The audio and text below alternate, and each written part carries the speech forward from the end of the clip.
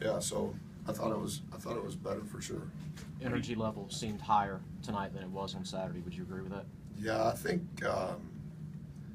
the thing that's most disheartening to me personally is I have a difficult time separating my personal and professional life. So it's kind of all one. And I think we're going about things the right way. And for whatever reason, I think it's resonating within the community. And to see so many people here for game one, for the things that we want our program to be about, and the things that our institution was built on, for us to have the effort that we had, that was just so disheartening to me. And I thought the things that we want to be about were much more evident tonight. And so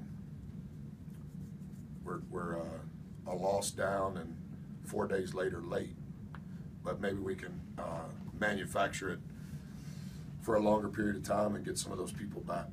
What do you feel your defense did to kind of make it a tough shooting night perhaps for them tonight? Well, I thought our intensity was better. I thought our passion was more evident.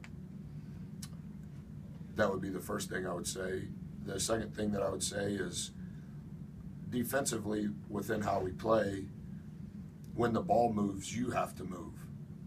Whether it's your man or not, if the ball moves, you move. It's a ball-first defense.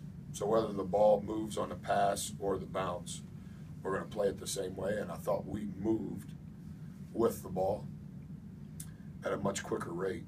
And so that kept them from forcing us into rotation because we stayed between them and the ball, them and the basket, which allowed us to be in a position to defensively rebound the ball better. I know it's only 2 games